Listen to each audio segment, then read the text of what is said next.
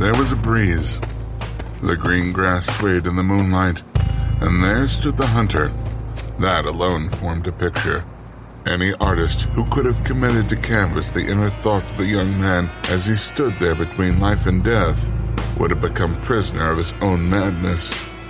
Although the resulting painting would surely endure forever as a treasure of the art world. Here they come. The ruins were roughly 500 yards away. The riders approaching across the grassland seemed to float in a horrifying sort of slow motion. Both mounts and riders were covered by dull gray armor.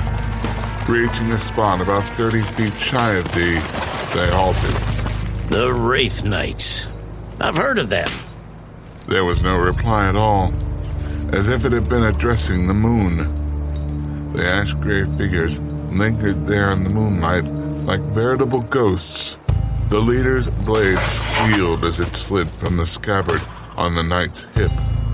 At the same time, the other 9 drew their weapons in unison. 3 had swords, 3 more bows, and the last 3 had lances. Their weapons differed little from those of the 4 knights. Where are the princess and the others?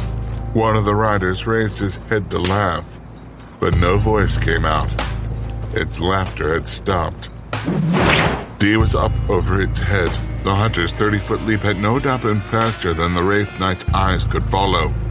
With a shower of sparks, the blade of D's sword crumpled, but it also plowed right through the knight from the top of its head all the way down to its abdomen.